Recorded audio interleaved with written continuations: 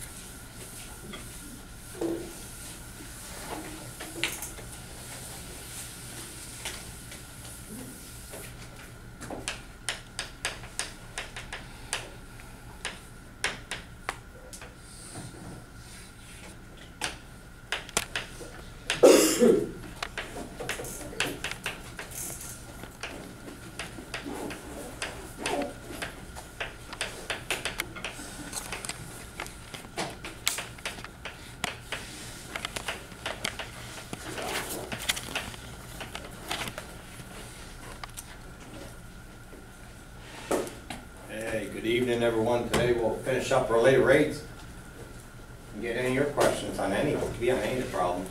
And then Monday also additional day for review. Do you have any questions? Should we start? Claire? Can you go over number 7 from 3.6? You bet. 4.6. Log. Number 7, you're the best. Log based 10. So I'm going to start out by writing it down.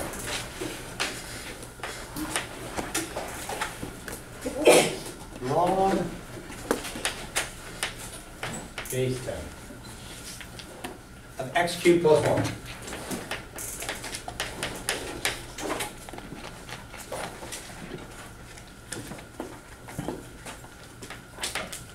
Did you know we could write this as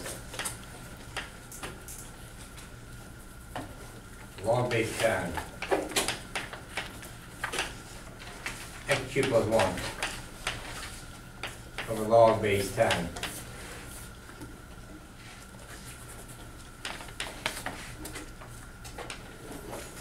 of 10. Can you do that with any, like if it's That cool? log base 5 or? Yep, you absolutely cool. And cool. It's a property of logs. It's a change of base. You can call it the change of base formula if you want, because some like we wrote it in another format. But what I just wrote, that's not going to help. So I'm going to cross it out. It's the next way we want. So you can write it as a ratio logs. I'm going to go like this. I don't want that. This is what we want. We can write it like this. We can write it in terms of ln as long as we write ln of x cubed plus 1 divided by natural log of whatever that base is. So I know this was base 10, that's the common log, but it could have been base 6 or something. Yeah, there's one that's 5. Right? Oh, see, there you go. We were writing ln of blah, blah, blah, blah, blah, divided by natural log of 5. So you'll notice, we're like, oh my goodness, this is really 1 over the natural log of 10. The natural log of 10 is just some irrational number like pi. So that's just a constant. I'll just keep that in front. That's like a big constant right there. Times this is equal to that times the natural log of x cubed plus 1. So when we differentiate this, as long as we fix that at the beginning, Claire, then when we do the derivative, we'll just do our derivative of natural log, and we'll just keep this constant in front by the constant rule. Isn't that cool?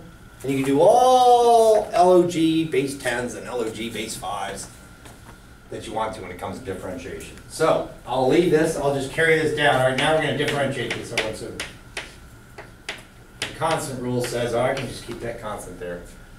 Now, how do you differentiate that? 2x squared over x. Oh, I love it. This xq plus 1 just goes down here, right? Mhm. Good. So it's like this. I don't know if you're curious. When it comes to this, so it makes sense. We're doing chain rule. The derivative of natural log of x is 1 over x. So when I do chain rule, I'm calling that g. Right? So I go 1 over g times g prime. And then g prime is, I'll just take off the 1, what's the derivative of x cubed plus 1? So isn't that cool when you do derivative of ln? The natural log actually disappears. And there's the answer. You can leave it like this, or if you want, you just want to write it as 3x squared over natural log 10 times x cubed plus 1, but that's it. There's not many of those though, are there? And just expect that. Just expect that, seriously, throughout the calculus go. You may never see it again. We'll see. I'm going to check with you after Calc 3 and differential equations. If you ever got a log base 10 over. Usually it's natural log. Wasn't it similar to this, everyone? We rarely got this guy. Wasn't it similar? And we said, oh, the derivative was 2 to the x times the natural log of 2. Or here's another one. 10 to the x. We rarely get these. You go, what is the derivative? Natural log of 10 times 10. You just rarely get those. So here, I guess we're just multiplying the natural log of that number, where it's the base of the exponent. And with these logarithms, we're dividing by the natural log of the base, if that helps. But they rarely come up. You'll see how many times you get them through the feature sections.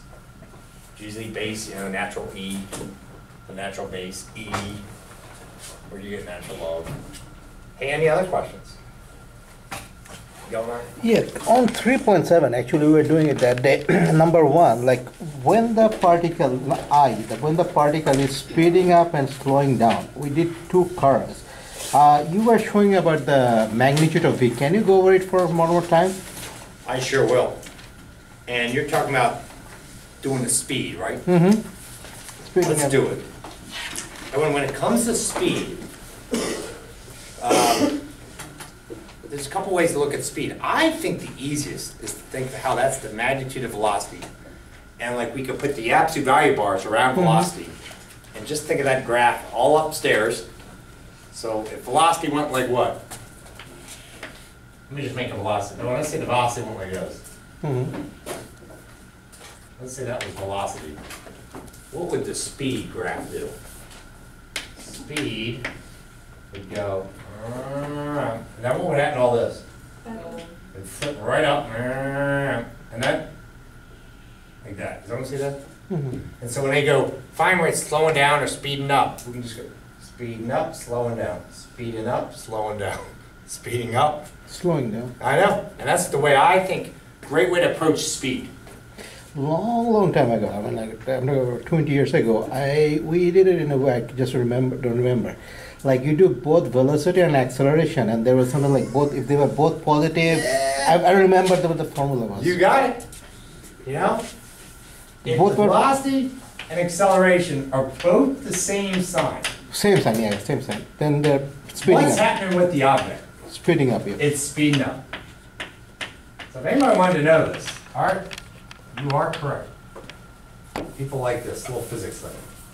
If velocity and acceleration are both positive, the object or the particle is speeding up. But if they're both negative, the object's also what? Speeding up. Yeah. Velocity and acceleration have different signs. One's positive, the other one's negative. Velocity's positive, acceleration's negative. Velocity's negative, acceleration's positive. What's going on with that particle? Speeding down, yeah. Yep, slowing down. That is absolutely true. You can actually use that to, analyze it and solve that problem. Yeah, yeah. That's a great little fact to know, though. Isn't that used for the second derivative test? That's right. You're right. Concave up, concave down. Very good. So when is this slowing down? Oh, when's it slowing down? So this is, and we're talking about velocity and acceleration. Let's say we're talking about some particle. If both velocity and acceleration have the same signs, that means they're both positive, or they're both negative at some point, at some time, it could be, just say I'm thinking like at time equal to 2.3 seconds, they're both positive. That means the object has to be speeding up at that moment. And then we go, all right, when's it slowing down? When velocity and acceleration at a moment in time have different signs. And what I mean by that is one is positive, the other is negative, or vice versa. Cool. Couldn't you also look at it like it's going closer to the x-axis, it's getting slower, and if it's moving away, it's getting... Brilliant, I love that. That's good, I like that. So you can look at all these ways. Everyone, please use the way you find the easiest. I love just looking at the speed graph. You know, like, all right, I'm just gonna go, all right. Object sped up, object slow down, object sped up, object slow down. And this is just to find it, it's always just what? Absolute Absolute value. Everybody know where abs is on a calculator? I use catalog. So if you go to second zero, look at the first thing on the list. If you ever just wanted to graph the absolute value of any graph, It's also if you go math and then over to number. oh, you're the best. You can also find it in math, arrow to the right to null, the ABS. And then it's the first one. That's the first one on the list. Outstanding. That's why I did it. I used to teach AP Calc years and years and years. Students would crush that exam, you know, but whenever that's what I always recommend. But everyone, you know, they would use this technique, what you mentioned about going closer to the x-axis, but this always would work. Which one is that? What is the one he said? Closer to x-axis? As he was saying, he realized when it was getting closer to that x-axis, like the velocity, like right here, right, versus the velocity right here, what would that indicate? Slowing down. Going slower. Yeah, but then it starts getting what? Further away, yep. Exactly. Any others? Hey, we'll do some related rates problems. We can do any you want. We do ones from the text. The one I wanted to do was an even problem, because the even answer's on the back, right? And so it's number, maybe you got a chance to do it, I don't know. It's number 14. It had ships moving.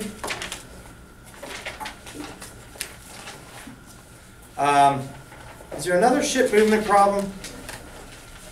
21. Look at the examples of the book. Example 1, example 2. Nah, example 4 is a car. All right, let's do 14.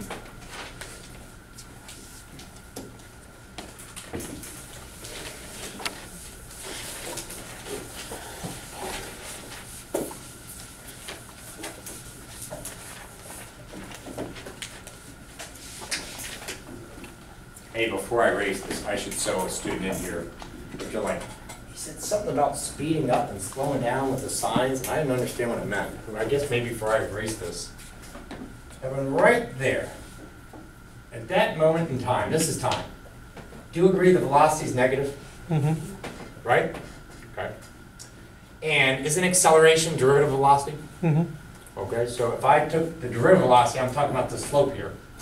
So that point right there is negative. Right there, so I'm going to say v is negative. Acceleration is the derivative velocity, which is slope of tangent line. And when tell me about the slope of that line, is the slope of that line positive or negative? Negative. So acceleration is negative. So speeding up. And so when velocity and acceleration have the same signs, that means the object must be speeding up at that moment in time. And you would see it right here in this graph because the object's doing what? Speeding up. Right there at that moment. Does that make sense? I thought before I erase this, I wanted just to show you that so you're like, hey, how can you look at that? That's exactly how you can look at it. It's how you can analyze that if you like that.